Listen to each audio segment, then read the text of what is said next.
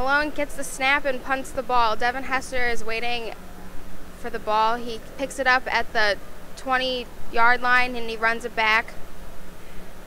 He's on, crosses the 30, the 40, 50. I don't know where he is. He's on the 20. He's at the 10. Touchdown! Devin Hester has a punt return touchdown. It's now 19-0 Bears.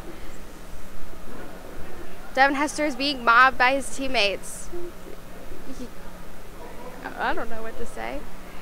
He gets the ball. He bobbles the ball and is on the after he catches it, and he runs and he's almost pushed out of bounds, but he manages to stay in. And then from there, it's just like a foot race to the end zone, and Devin Hester is able to score a touchdown.